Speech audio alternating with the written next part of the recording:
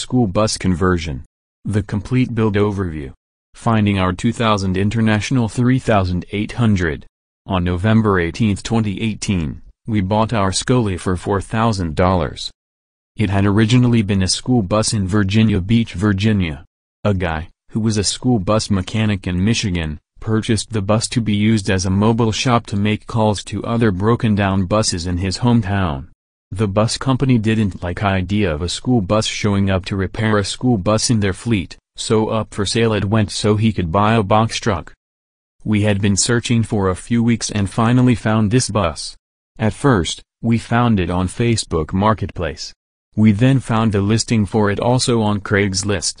We drove out to check it out on November 4, 2018. We put $500 down for him to hold it until his title arrived in the mail. On November 18, we drove back over to Michigan with an envelope of cash and signed the title. 600 miles later, our future Skoolie was parked at Chris's parents' house. The kitchen. We decided to go with butcher block countertops, since they are easy to maintain, and added some color to the kitchen area against our white subway tile and black cabinets. For the faucet and sink, Sarah picked out the Kraus black and stainless faucet that Chris's mom got us and the stainless square sink that Sarah's mom got us. We built our Dometic RV range into the counter and lined round it with gray circle tiles. Across from the stove is the apartment-sized Magic Chef 10.1 cubic feet fridge. We have a few items we purchased for our Skoolie that we would highly recommend for the kitchen. Row water system. Not knowing where we will fill up with water and what is in it, we wanted to make sure we had clean drinking water at all times. We could have went with a regular in-fridge water system like our backup Zero Water 23-cup water filter that we used in our previous apartments, but we wanted something we didn't have to change filters out every 3 months or take up fridge space. That's why we went with the Express Water 11-stage water filter system that is hooked up right to our water system with its own 0.8 GPM faucet, filters up to 100 gallons of water per day, stores 3.2 gallons of filtered water in its own water tank, and we only have to service it with filters once every 6 months. Low-watt electric kettle. The Gourmet GK360 foldable 820 watts electric kettle boils water in a few minutes for hot cocoa, tea, pour-over coffee, and cold medicines like Theraflu. It folds and is easy to store. It also is one of the lowest watt models we could find and draws about 68 watts per 5-minute use, which is about 0.5 amps of 120 volts power per use, or 5 amps of 12 volts when passing through an inverter. We actually use it so often it stays on our countertop next to our next item. Instant Pot. The Instant Pot Ultra is one of the best items for cooking meals we have purchased for the Skoolie. Not only does it cook meals in about 10 to 15 minutes, but they are some of the best meals we've ever made, especially since we are better bakers than cooks. Chicken dishes stay super moist. Homemade soups and chili has never been easier. And you can make some really delicious oatmeal dishes. You can also bake bread or desserts, even bake cakes. There are so many opportunities to cook faster, more delicious meals with this little kitchen gadget. KitchenAid. KitchenAid Artisan 5 quarts. It is a high wattage appliances, but if you are connected to shore power once in a while, it comes in handy making meals or baking. We love to bake, so we use our KitchenAid all the time. It does take up some counter space, but it is capable of doing so many different things and comes in pretty much any color you could think of to add an accent to your Skoolie kitchen. From mashing potatoes to grinding and slicing, it is a multi-functioning appliance that replaces having multiple different gadgets, and multi-functioning is what going tiny is all about. Dish Drying Rack. Bambuzi Collapsible Dish Drying Rack. This is a nice little rack to have in the kitchen to dry dishes, but it is foldable and can be stored really easily as it is less than 2 inches thick when completely folded. We lived for a few months with drying dishes on a towel, but it took up even more space when we made a larger meal and didn't dry fast. We wanted a dish rack so the dishes would dry a bit faster to be able to clear the dishes off our counter, but we didn't want to have to drench a towel hand drying them. Sarah's parents actually got us this dish rack and it has been awesome. The bathroom. Our bathroom is split up into 2 different rooms. The first is the toilet room, which really just has our nature's head composting toilet. We truly love this toilet, especially after we plumbed in the urine right into the gray water tank so we don't have to empty out the small tank the unit comes with every day or two. The shower room just has the shower head and knobs to turn on/off the water. We went with a water-saving, 1.5 GPM flow rate shower head to try and regulate the amount of water being consumed. Electrical, we have had our fair share of fun with electrical. Overall electrical was pretty easy for Chris as he sort of gets into that kind of stuff, but the fun came with a Renogy 2000 watts inverter/charger that went out on us just 3 months into using it.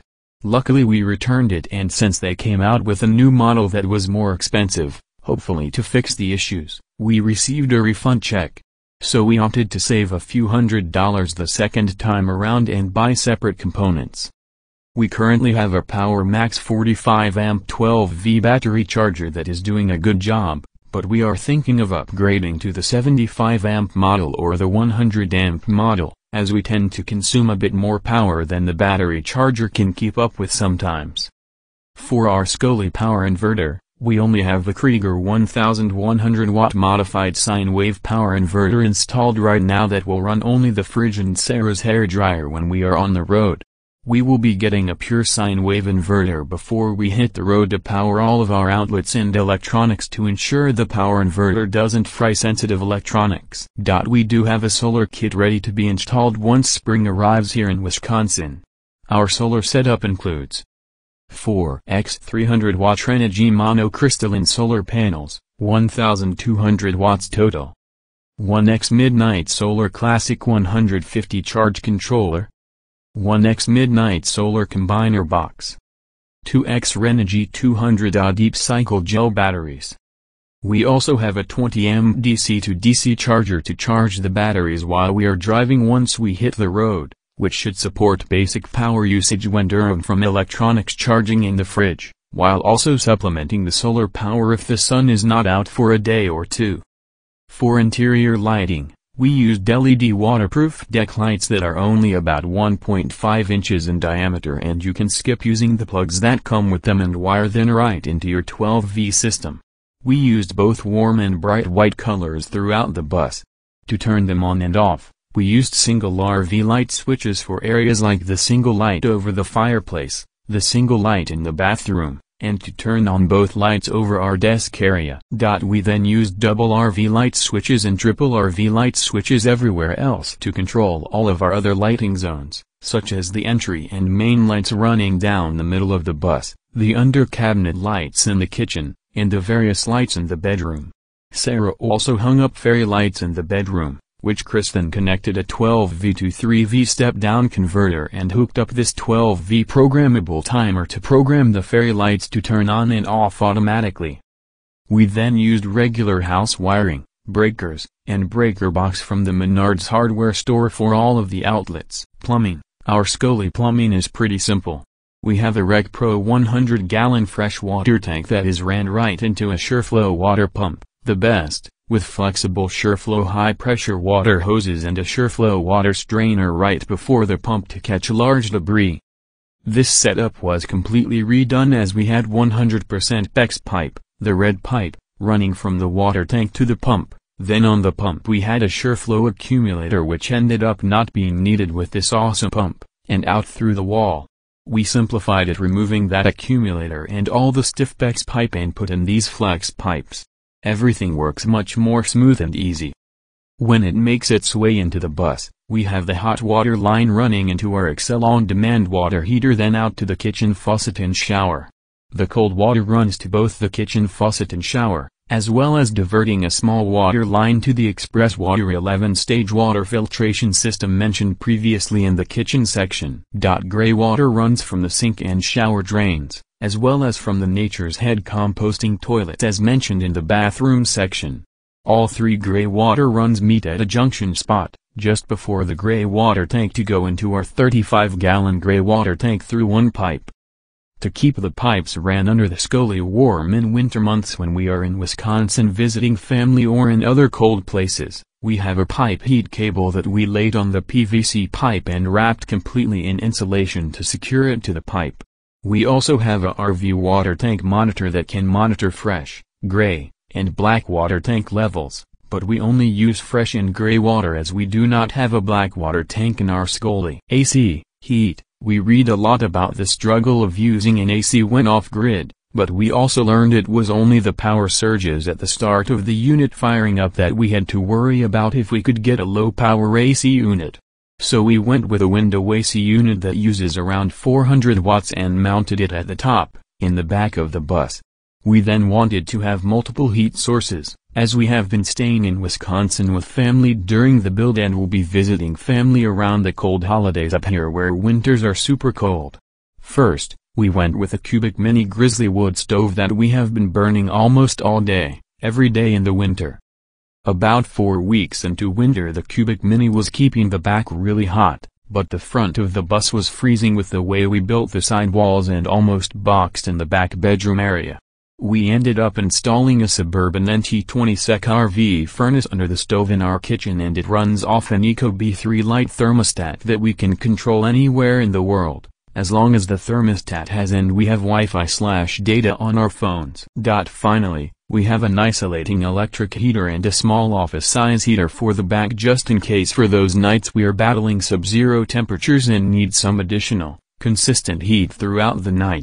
We only use these if we are hooked up to shore power because of the high wattage of both units. The exterior of the bus is painted with Raptor truck bed liner, so it is very tough against the elements, while working as a sealer and slight insulator.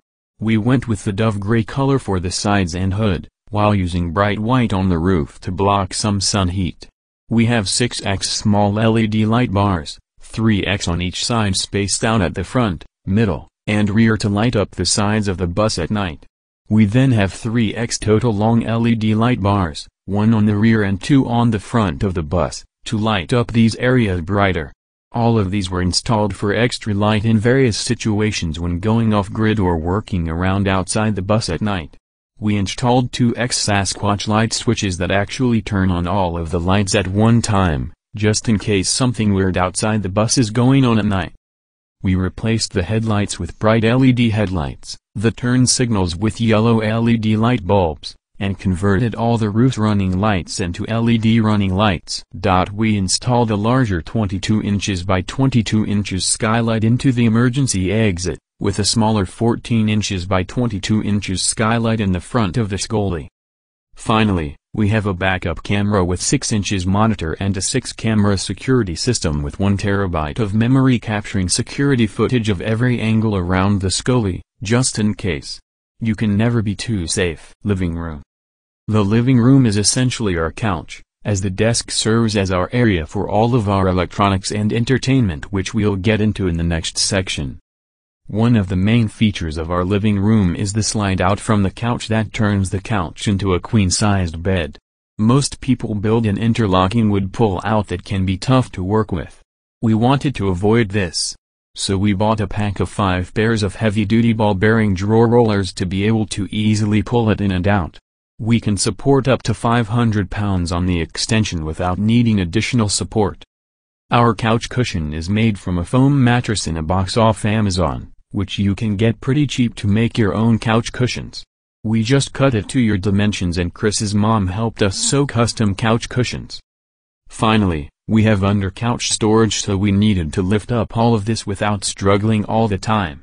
We bought 80 pounds gas prop struts and mounted them underneath so we can get to our storage area. In the storage area under the couch, we used Sterilite 80-quart storage bins with foam gasket lids to store extra food, board games, and other items to be able to pull the bins out instead of digging through everything down there and making a mess. Desk, TV center.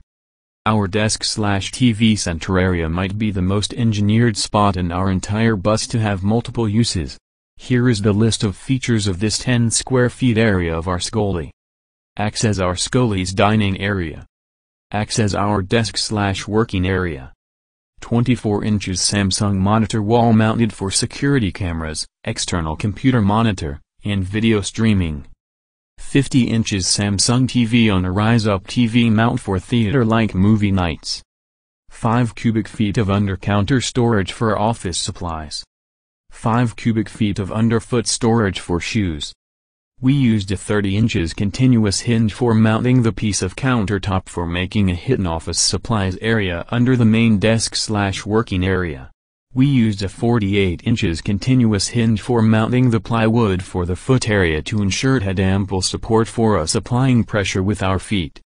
The top white rustic board over the hidden 50 inches TV is actually reclaimed barnwood from around the early 1900s that we cut and applied a few coats of matte poly to 100% seal on the flaky paint and keep water from ever getting into the wood. We used matte poly in order to maintain the original look of the wood without adding too much shine to it that would make it look fake.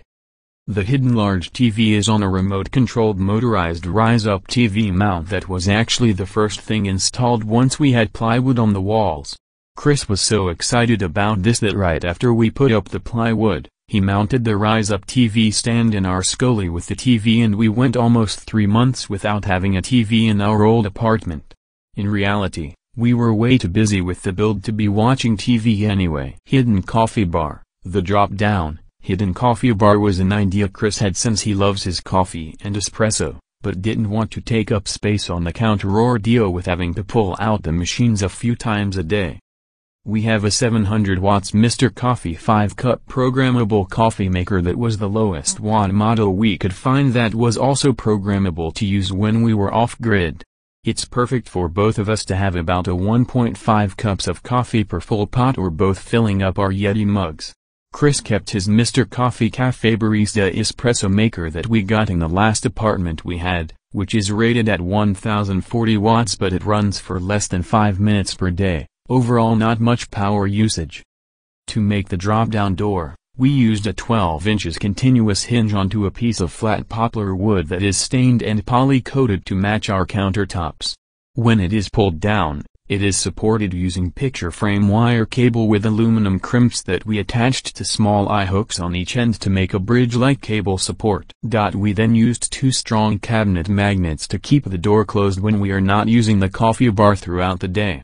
Thanks for checking out our Skoolie. We have been living full-time in the Skoolie since June 2019 and it's been an adventure, growing experience, and journey of a lifetime. We know it can be a challenge building a Skoolie, so we have been working to put together resources to make the journey a little less confusing, time-consuming, and lower the barrier to entry. If you have any questions, suggestions for topics to cover, or want to get involved, reach out to us here.